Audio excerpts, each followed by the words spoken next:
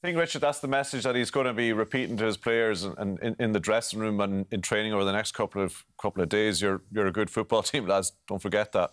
Yeah, they are. They are a good side, and they have been for the last 5 or 6 years. They've always performed. They've always come out fighting, and they've always been there challenging towards the season's end. And Liverpool are going through a sticky patch at the start of this Premier League season, but the players are still the same. They've probably lost a little bit of belief, and if they can get that back, and that result tonight will certainly help that, they're still a side to be reckoned with. But there was a lot of talk after the weekend and over the last few weeks that maybe this was the end of an era. People even talking about Klopp's potential future 7-year itch. Is he the man to rebuild it? Where do they go from here? Do you think that talk has been overdone, that it's just a little blip, that it's something that's going to find their rhythm again?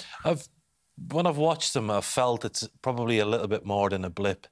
I mean, tonight is great, and there'll be lots of positivity after the result, but they had a blip a few years ago where they dropped off the pace a little bit, and this feels a little bit more serious. I think there's a change, a real big change within the way that they play.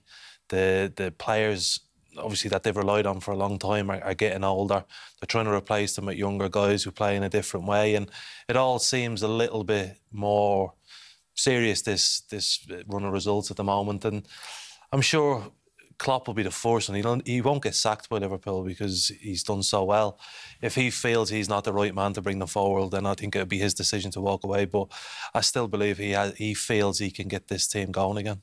What do you think, Brian?